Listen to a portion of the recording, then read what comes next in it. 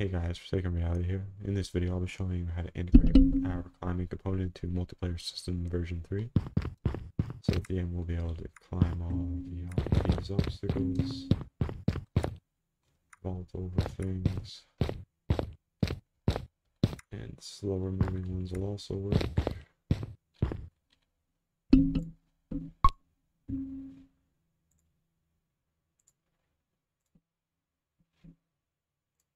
So without further ado, I'll get into setting this up. Just gonna move this over here out of the way.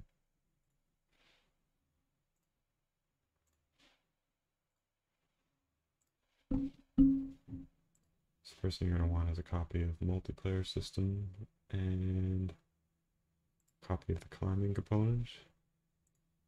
And you're just going to want to migrate this over to your project.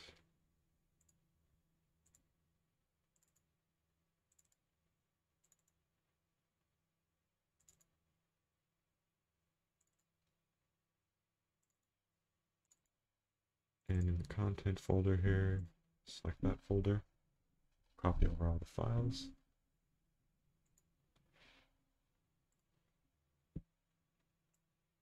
And now we'll have the climbing component and multiplayer system. So the first thing we're going to do is come into the climbing component.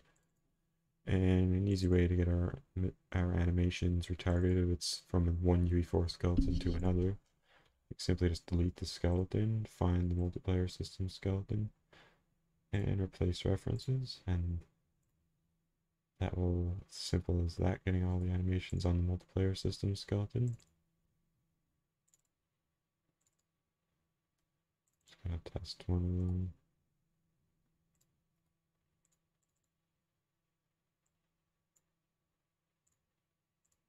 And we can always just preview the multiplayer system.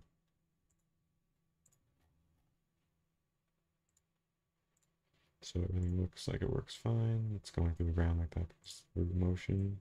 This is how it looks without Ruby motion.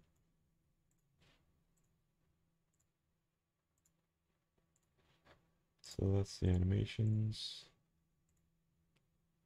Next thing we're going to do is come into our master character here. And we'll also want to open up the multiplayer system character. I think it's this one. And the first thing we're going to do is add the climbing component. And for naming purposes, to make it a little easier, I'm just going to remove the BPC, so it's just climbing component.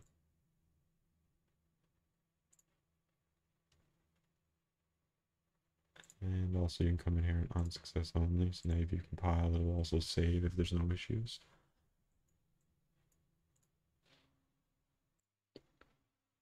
And once we're in there, master character here, we will want to find our sprint, which is, I believe, in movement and action mapping.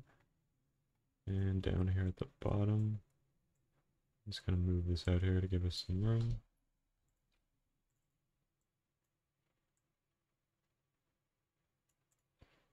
Now we're going to try to get the climbing component. Search climb / vault.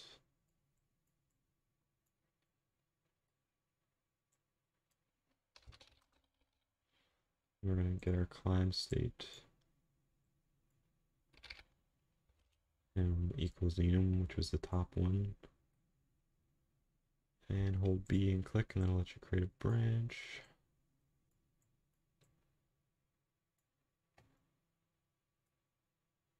And from true, we'll plug this in. So basically what's happening here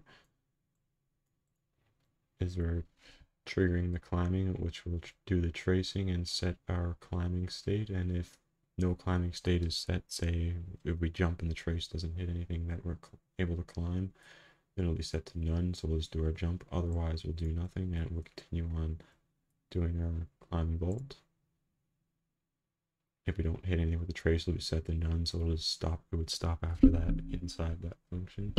Continue to do any climb. And that's all you need in the character. I We can also, we're also going to want to go into our capsule component. And for whatever reason, it's oversized. I'm just going to reduce that size a little bit. Alternatively, you can go into the function library and adjust the trace length, or I believe it's actually in the component for the trace length.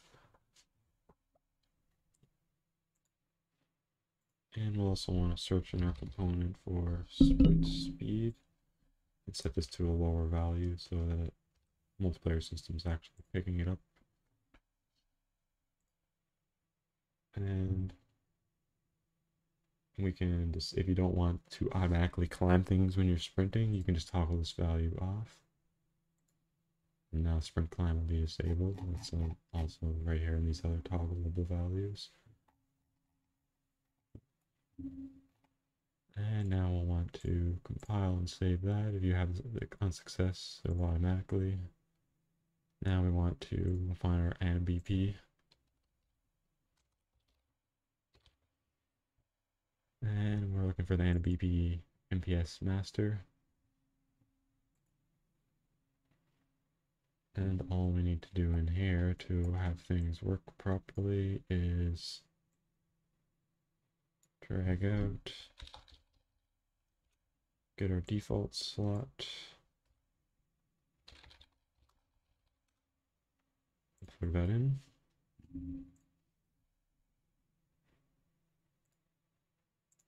Now we're going to go into our climbing component and open up the component itself. This is a deprecated event from an updated version. They actually changed how this works. You won't really have to do this, but if you do have this issue, you can just, it still works, but you can just basically retype in the name and get the other one,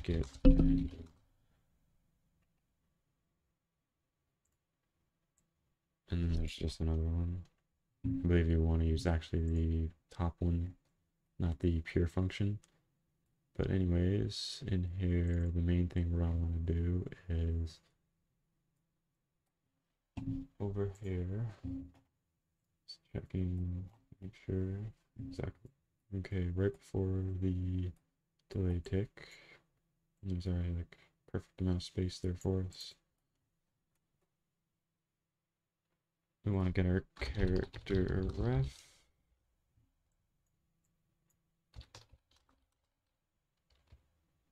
Cast to our multiplayer system character.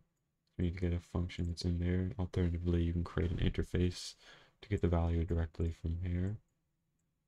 Take a little more work. It's just a little faster way of doing it. Create our active slot, which will get our current active weapon, the ID for it.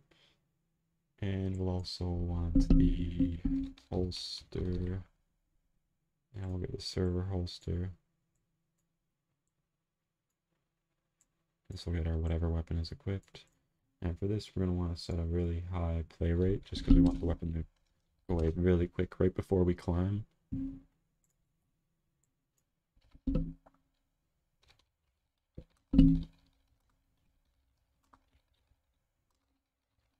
So quickly holster the weapon. And then way at the end here, we're going to get our mesh.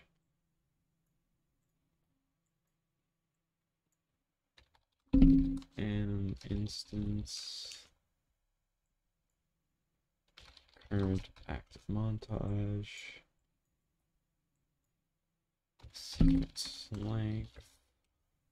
So let's look at the length of the current animation playing, and we're going to subtract a little bit so it will trigger it slightly earlier. You can promote this to a variable if you want, and just so you can adjust that how you want. 0.2 works fine for me. I'm just going to create a delay node and plug that in for the delay. That'll be the delay until you re-equip your weapon. So this will allow us to re-equip slightly early. And we'll want to copy this, paste it, and get our active slot again.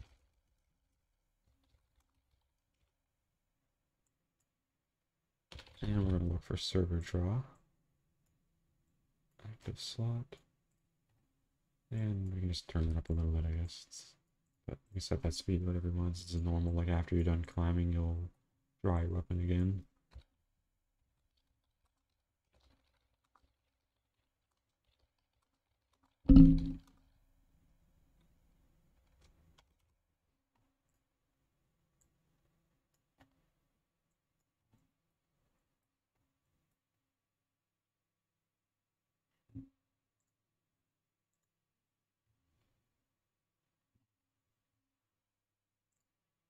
And I believe that is everything. I'm just going to load up the test map.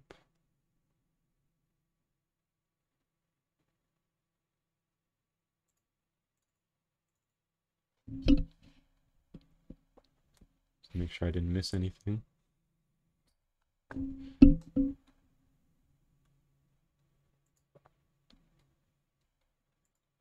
And I'm going to set the multiplayer system character. Oh, let's go here.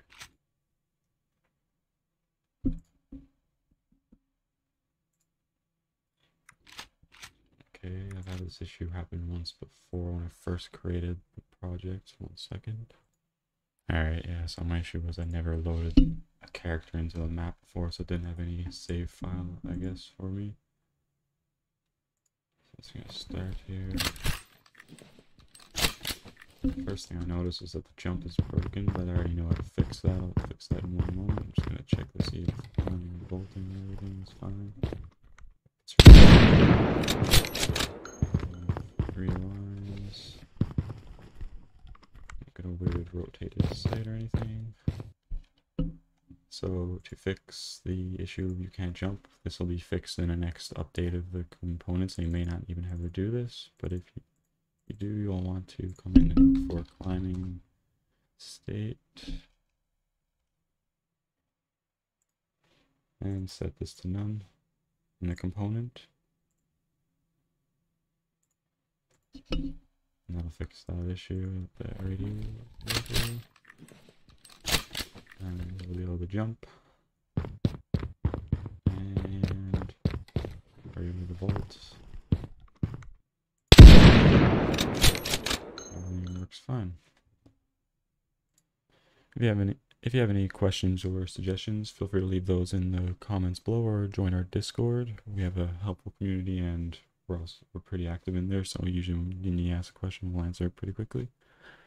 Thanks, and see you all in the next video.